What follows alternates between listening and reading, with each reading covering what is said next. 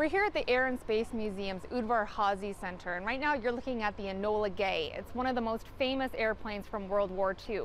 It was out of this plane that the first atomic bomb ever used in combat was dropped on August 6, 1945. The anniversary comes just days after the last surviving crew member from this plane, Theodore Van Kirk, passed away at age 93. Here to tell us a bit more about this plane, its design, and why it's so significant is Jeremy Kinney. He's one of the curators here at the museum. So Jeremy, tell us a bit about the design of this plane. It was really revolutionary when it was built back in the 1940s. And tell us a bit more about the significance of this plane. Sure.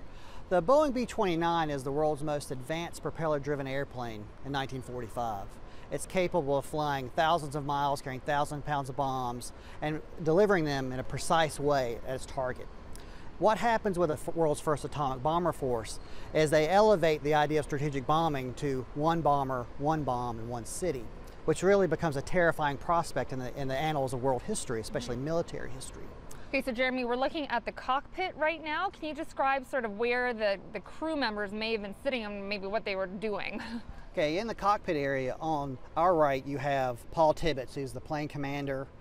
He names the aircraft after his mother, Enola Gay, so he's the pilot. Okay.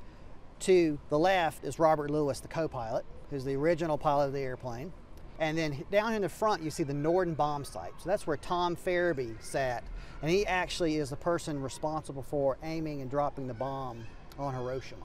So here we are getting a closer look at the plane. It's a lot bigger than I thought it would be. What are the actual specifications, and can you show us where the bomb actually came out? Sure. The B-29 is an exceptionally large airplane for the time. It's 99 feet long, 30 feet tall, and 140 feet wide, the wingspan. And so this is a big airplane. It's so big it has two bomb bays. But for the atomic mission, it's this front bomb bay that you see right in front of that bubble. Yeah, the doors would open, and that's where the little boy bomb, the 10,000-pound uranium bomb, that's where it'd be carried and dropped. Take us through what happened on August 6th with the Enola Gay. Well, in the early hours of the morning, the Enola Gay takes off from North Field at Tinian, and 6 hours later, they arrive over Hiroshima. They aimed at a target in the center of the city and immediately destroys 4 square miles of the city and starts those tens of thousands of casualties. 6 hours later, they arrive back at Tinian, and they are thinking about what has happened now that we've delivered this bomb, and this idea of atomic warfare started, and it's set the tone for us for the rest of the 20th century.